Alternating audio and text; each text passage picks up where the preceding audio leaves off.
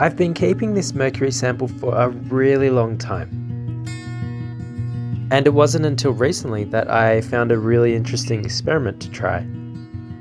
So I decided I wanted to try and make a mercury aluminium algamate.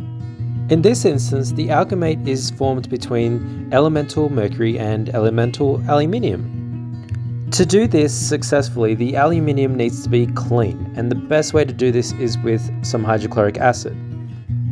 The acid helps remove the oxidative layer that may have formed on any aluminium piece, and once that's exposed, you can then add the mercury.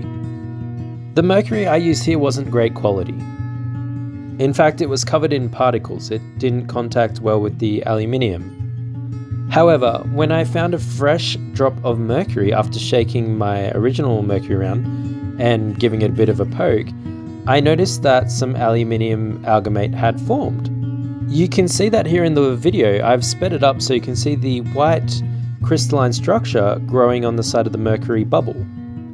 I was really excited. I thought that the experiment would work really well, but then it stopped. It didn't progress anymore.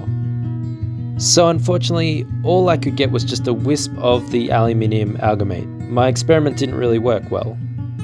If I had more mercury and my sample was a bit cleaner, I think the experiment would have worked really well.